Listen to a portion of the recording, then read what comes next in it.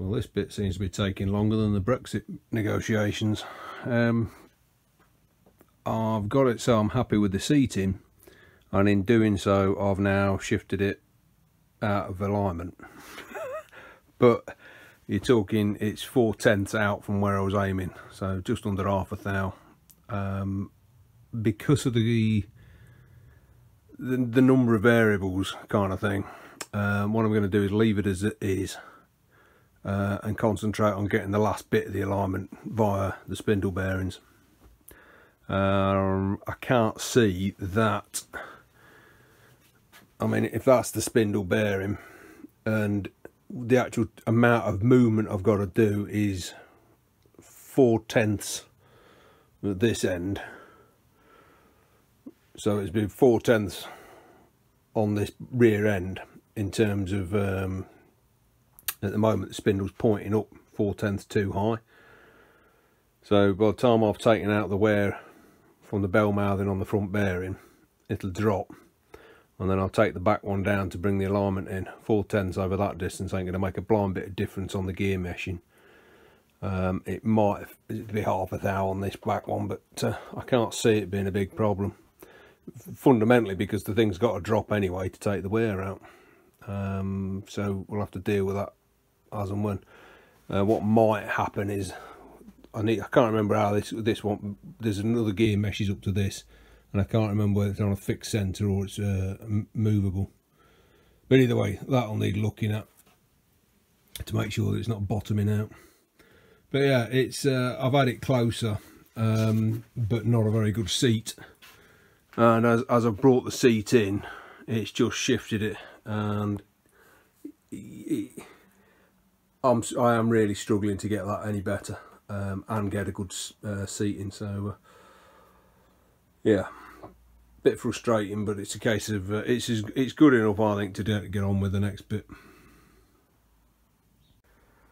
So that's the selector fitted, and it locates against that plunger.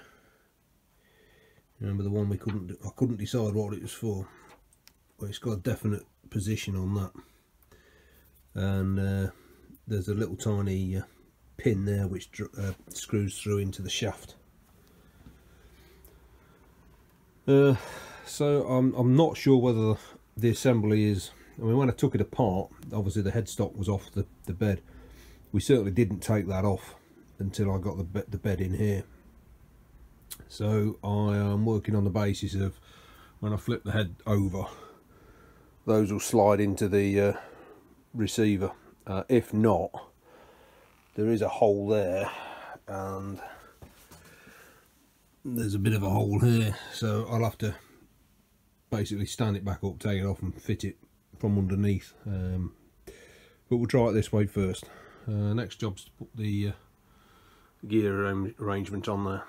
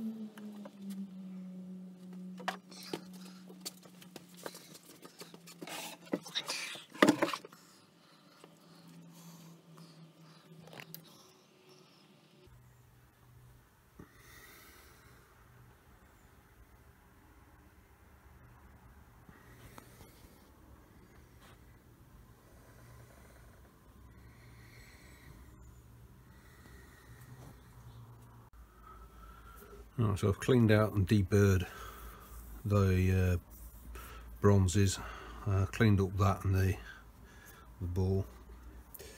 So first job was to put the that bevel gear that sits against that. So cleaned that out.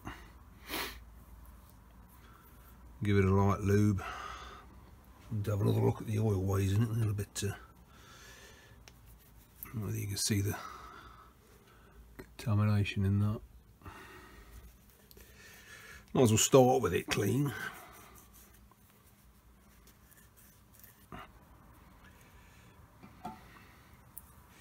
That's the shaft. You can see the scoring where it's picked up on something.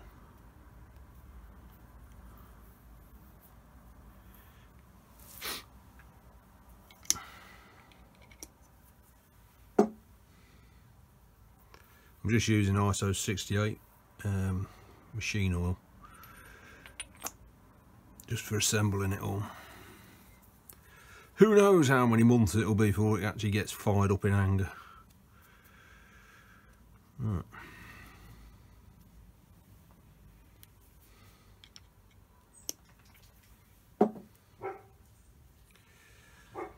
So the dogs are kicking off.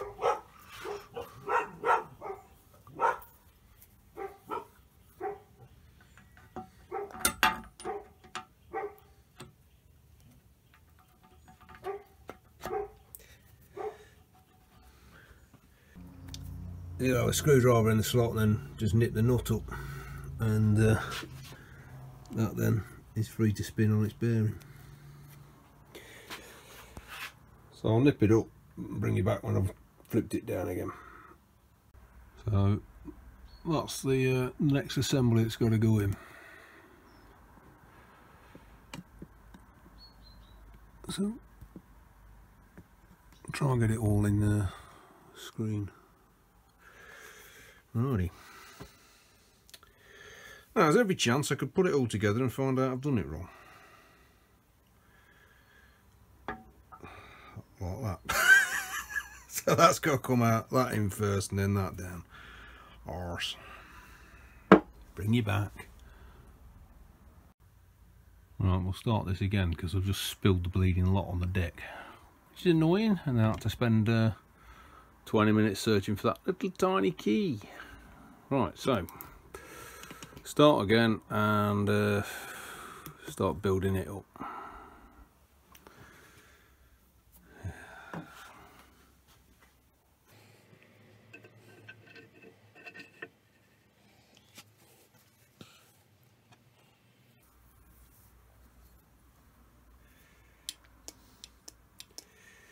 And this is held on with 3 little tiny machine screws. And somebody's had it in the wrong way. See how the holes are elongated? It only goes in one orientation. Whether I can remember which way round it is another question.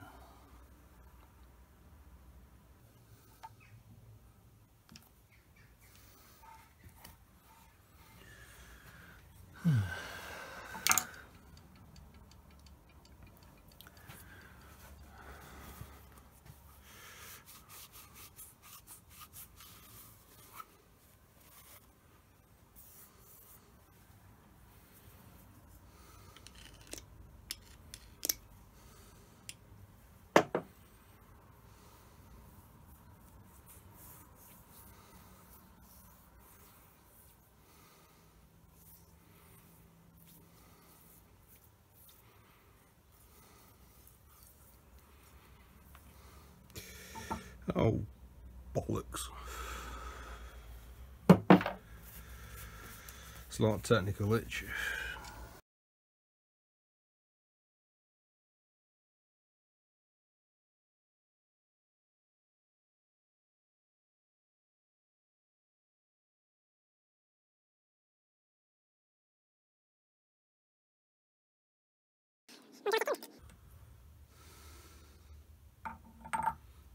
If I remember right, I had to be engaged and then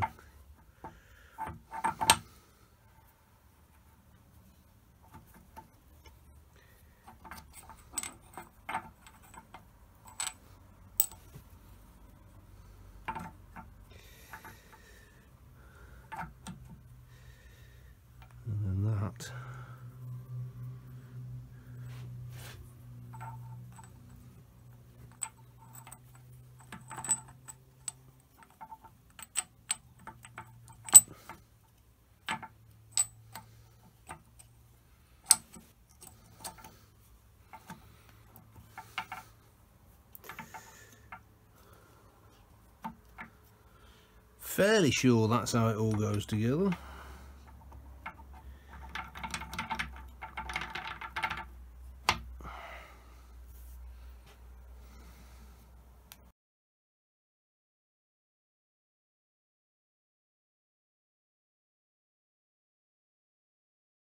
Through and picks up that, on the end of which can you see? Yeah, got a little dog there, or receiver for a dog, which are on these things.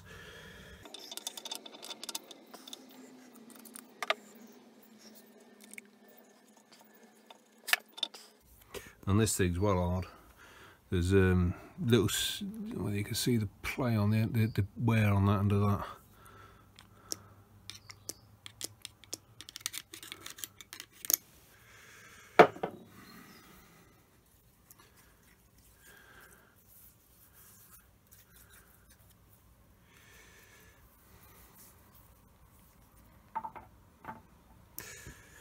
Oh, there it goes.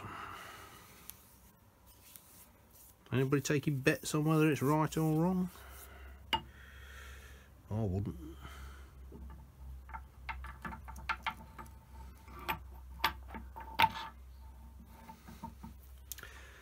Need the gear on the end of that.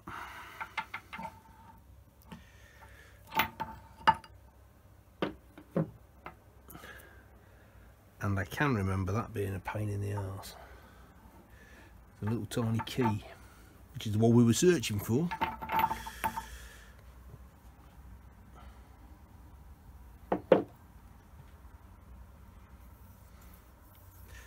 And it was proper snug.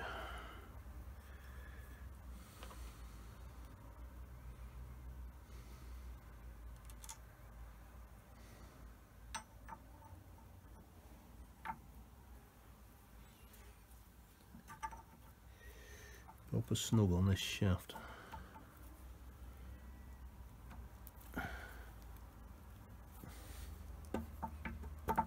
Yeah. And then there's a tiny little grub screw, which of course my screwdriver's too big for.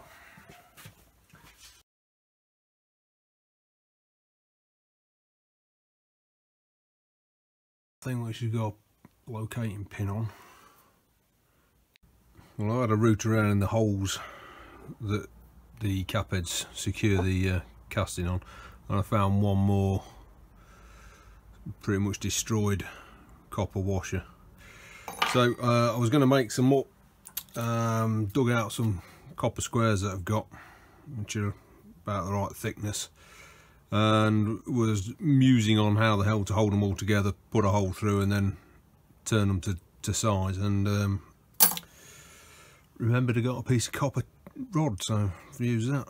I can't even remember where that came from. So we've made up 4. They're only small. They're probably a little bit thicker than the originals, but they're a snug fit around the shaft and around the down the hole, so they're going to compress and fill any gaps, I think. Yeah, job's a good one. I think the hardest bit of it was getting the shoes from the yoke that switches that sliding collar backwards and forwards, getting them to locate. I tried doing it and lowering the headstock onto it, but just couldn't get the alignment.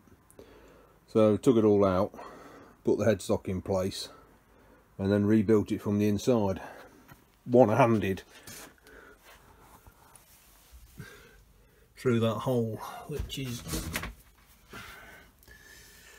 I can get my hand in just, it's a pain. The sight lines are not great. Can't get my fingers in around there. Anyway, we got it on, and that's the activator end of it there, and that just shifts the yoke backwards and forwards so that you got the drive down to there, and then the output drive is reversed or sent forward. The last job to do is check out where that hole lines up. I've probably try it with a reamer to start off with, just see if a reamer will drop down into the pinhole, whatever you call it, alignment pin, dowel pin. If it doesn't, then I've got to open it up to the next size up. So yeah, that took about 5 times longer than I thought it would do. But moving on.